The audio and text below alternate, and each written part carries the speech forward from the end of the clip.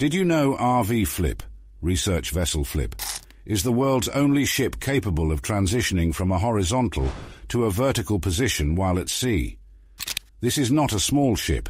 It is approximately 108 meters, 354 feet, long and weighs 700 tons. Engineers designed it in such a way that it can rotate 90 degrees to achieve a vertical position, with the ship's bow reaching 17 meters, about the height of a 5-story building, above the waterline, while the rest of the ship extends 91 meters underwater. This design ensures maximum stability and resistance to waves, as the majority of the vessel is submerged. The transition process takes around 28 minutes. During this time, seawater is pumped into large tanks at the rear of the ship, causing it to submerge and tilt into the vertical position. This ship is considered one of the most important vessels in the field of oceanic and marine scientific research.